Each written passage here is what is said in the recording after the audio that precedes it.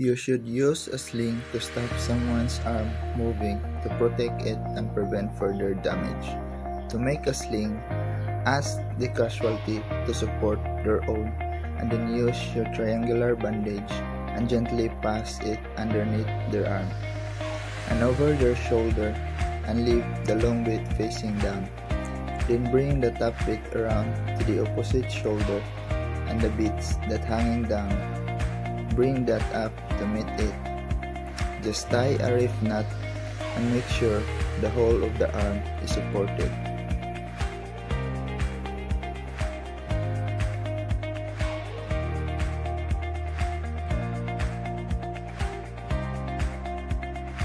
Just twist it until it becomes tight and snugly fits in around the elbow.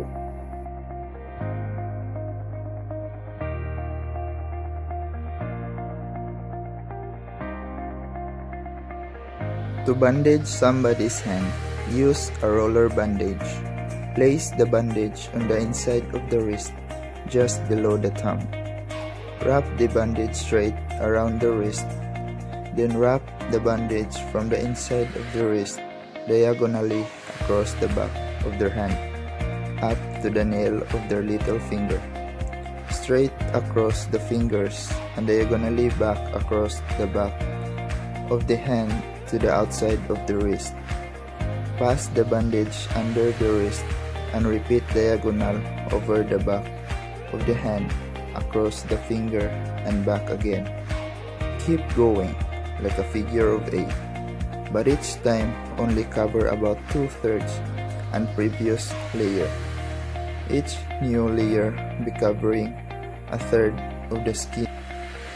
Make sure you wrap the bandage straight around the wrist a couple times and secure with a piece of tape.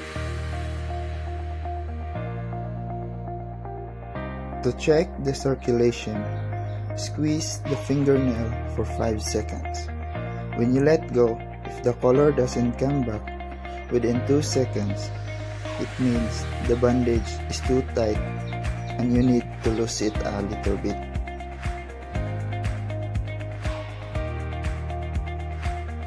To bandage an ankle, use the roller bandage. Make sure you have the ankle raised and supported to start with, and then apply an ice pack and some padding. Use the roller bandage. Start with the tail and put it to the inside of the foot, and then wrap it around 1/2 times to make sure that it doesn't come off. It is important to bandage from toes to the knee. You need to make sure that you cover from the joint before to the joint after the injury site.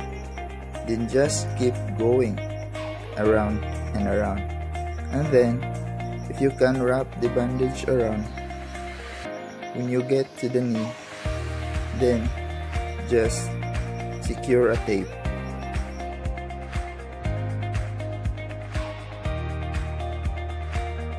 To check the circulation, squeeze the 2 nails for 5 seconds. When you let go, if the color doesn't come back within 2 seconds, it means the bandage is too tight and you need to loosen it a little bit.